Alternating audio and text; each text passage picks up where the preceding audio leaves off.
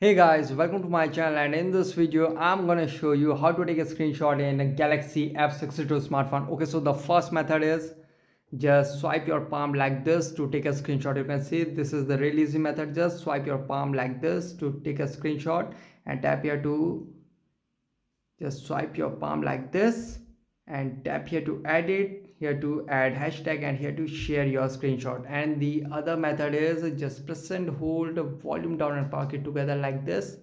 Just press and hold volume down and power key together like this to take a screenshot.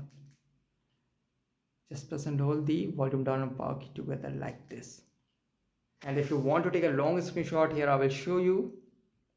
Okay, now just swipe your palm, and now you can see slide bar icon. Just tap on it.